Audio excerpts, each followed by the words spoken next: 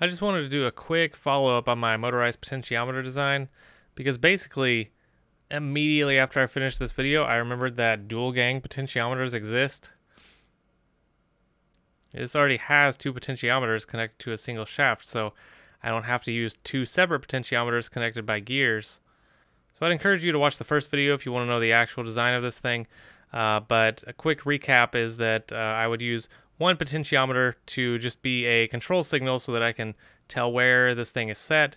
The other potentiometer is the one you would connect to your circuit to, actually use as a potentiometer. And the whole thing's connected to a motor which spins it to the correct position, based on the control pot. So when I remembered these existed, I decided to go online and buy a couple and see what I could do. What I couldn't really see online was, what is the bottom of this thing going to look like? Am I going to be able to take this apart the way that I took apart the other potentiometer so that I could add a shaft to it? And so what it turns out is that it's a hexagon shape already under there, and there's no metal base covering it like there was, on a single potentiometer like this. So I thought that seems like it could be usable. What if I could find something that fits right into that hole? And, well, it turns out that a 4mm Allen wrench is the exact fit for this thing. Not that that's super useful, because what am I going to do with an Allen wrench? But at least I knew what the size needed to be. So I searched around and I couldn't find anything that would be useful for this. So I figured it was finally time to go ahead and figure out 3D printing. So I ended up using FreeCAD, which is, as the name implies, a free CAD software, to design a hexagon that would fit in this little hole, knowing that it needs to be a 4mm diagonal, whatever you call that measurement. And then I carved out a 2mm hole, which would fit the shaft in it. So then I just needed to print it. But the thing is, I still don't own my own 3D printer, so at this point in the video, I'm going to go ahead and say thanks to PCBWay. They are a service that will fabricate PCBs, as well as do 3D printing and a few other services. And they actually are sponsoring my video after this one, so I'll talk a little bit more about them later. But they provided me with these 3D printed parts. So yeah, this is what I ended up with. They are, as you might expect, just little plastic hexagons with a hole on one side, and the corners are very slightly rounded around the edges. So I had these printed using resin, which for one thing is the cheaper material to use, at least with this service, but also from what I've read, it tends to give you a more accurate print than the filament type printing. I don't really know anything about 3D printing still, okay? But yeah, so that's what I got. And yeah, as it turns out, it is basically a perfect fit in the bottom of these dual gang potentiometers. I don't even need to glue that. That is a very tight fit. And then of course this can fit the 2mm shaft in it, which takes a little bit of pressure.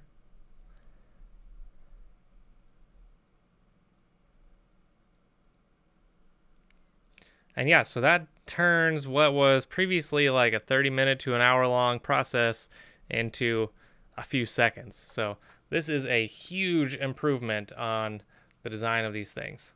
So I'm just going to go ahead and assemble this inside the box with the old design. Knock the camera over. Anyway, as I was saying, I'm just going to assemble this in the box with the old design, and we can get a look at how they compare when they're finished. Talk about some of the other pros. There's really no cons to doing it this way. So talk about some of the other pros. Yeah, remember this design? Beautiful work of art. So anyway, if I'm going to just be using these dual gang potentiometers, they're already tied to one shaft, so I can actually totally eliminate. Well, that doesn't erase well. As I was saying, I can totally eliminate one of these things. And now my design just needs a motor and a potentiometer. And I'm still going to use a gear to connect those two, but I'm going to make some modifications here as well. So I'm going to include the CAD files for the little 3D printed pieces. And if you want to copy this project, it's worth noting that these are Born's brand potentiometers. I can't guarantee that any other brand of dual gang potentiometer is going to have this same hexagon on the bottom that you can fit those little pieces into. And another thing to note is that potentiometers I used before were not Bourne's brand. I don't really remember what these were, but they were just some cheap pack of potentiometers that I got from Amazon. And I can't really show this on the video that well, but just the force it takes to turn these single ones I got is significantly greater than the Bourne's ones. The Bourne's ones, they just turn so smoothly and easily. So that's going to impact how well the motor is able to turn these things. It should be able to turn them much easier, which means I can change the gear ratio and maybe make some other improvements based on that. And another benefit here is not only did I save time on disassembling and reassembling a single gang pot twice, but the risk of damaging your potentiometers to build this is vastly lowered because you don't have to take anything apart. You're just sticking this little hexagon thing in here. All right, so I've wired up the new design. As you can see, over here's the old design with 2 separate potentiometers and the motor, and over here's the new one with just the one dual potentiometer connected to the motor. So it definitely takes up a lot less space in the case. And another thing is I changed the gear that's on the motor shaft to be, I think it's like a 32 or something like that, tooth motor, rather than the 10, because I don't know, maybe it's got to do with like the imperfect positioning of everything, the way that I've done this, but it's like I can feel the teeth as I turn the knob. So it's almost like, I don't know, it's almost like it's a notched potentiometer that only goes to certain positions. And I don't know, you probably can't see this in the video, but it's just a bit smoother to turn compared to this one.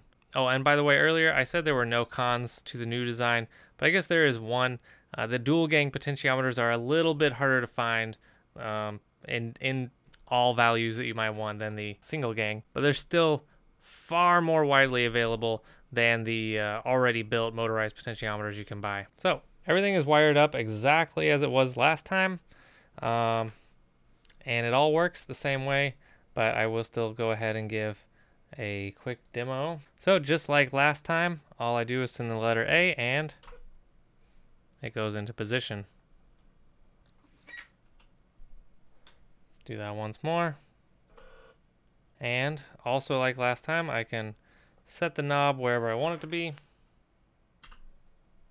Send an S to save that position. Move it freely. And send another A.